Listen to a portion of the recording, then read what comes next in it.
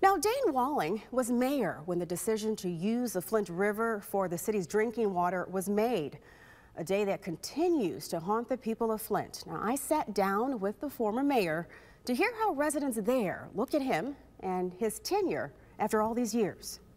Mayor Walling, what kind of responses have you gotten from Flint residents? Yeah, well, it varies, and you know, as mayor, you get used to that. It's a tough job, and you always are facing criticism, and there's feedback, and there's things you agree with and don't agree with.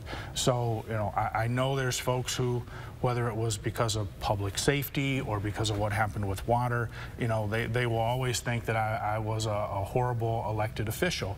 At the same time, I know from going door to door, there's another resident who thinks, you know, that I worked really hard and I tried really hard for the community.